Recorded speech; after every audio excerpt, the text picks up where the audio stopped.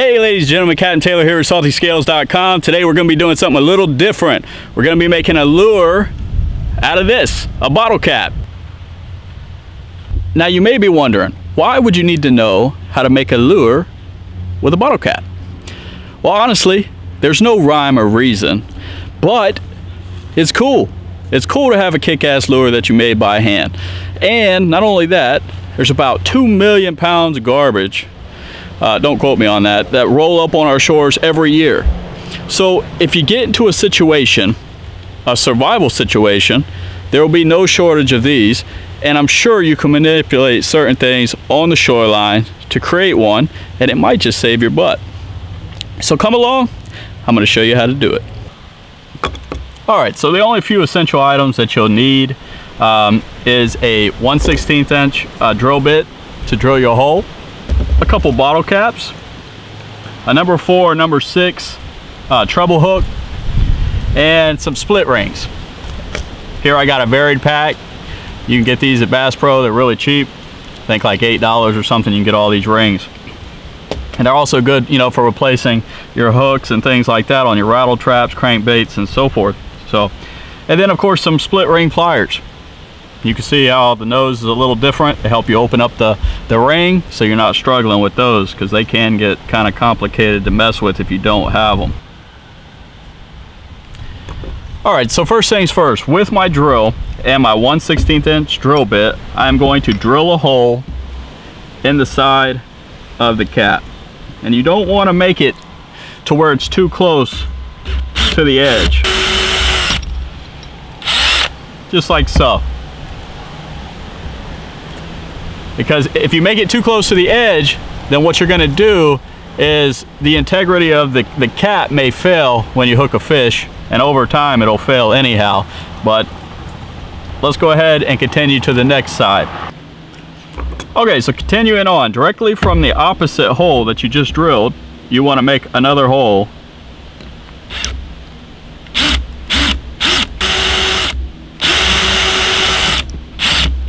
Alright, so I got my 2 holes. Next, what you want to do is get your split rings.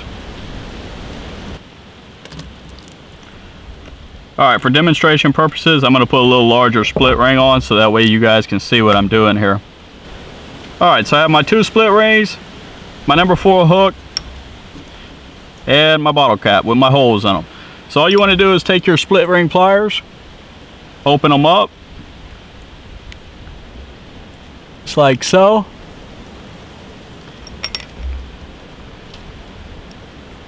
Start to add that onto the bottle cap here. Once you get it started, it's pretty easy from that point on. Alright, so there we have it. Split ring is on that side. Now we want to go ahead and add the other.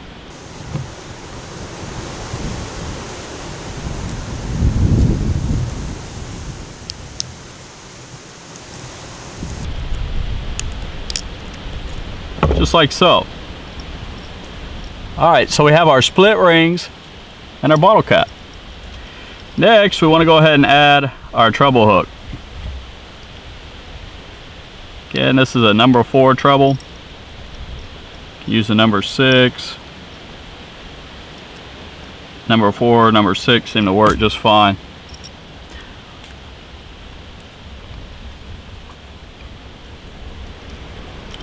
Alright, go ahead and get this put on here.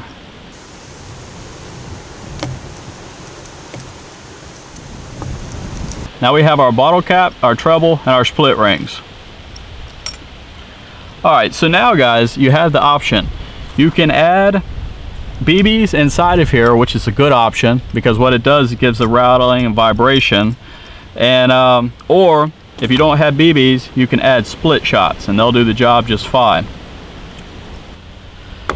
Alright, so after you've added your split shots and your BB or your BBs, you just want to close this up here. And you can either use pliers, or you could just simply press this in and squeeze, and it'll slowly start to close, like so. Alright, you see how it's starting to bend?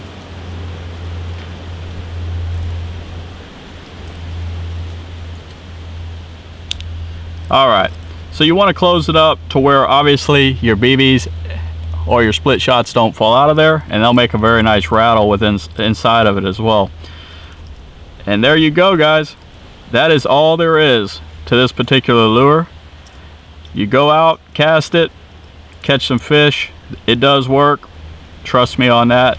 And what I'll do is I'll do a part 2 video showing you that it works, and we'll see if we can't catch a bass on video for you.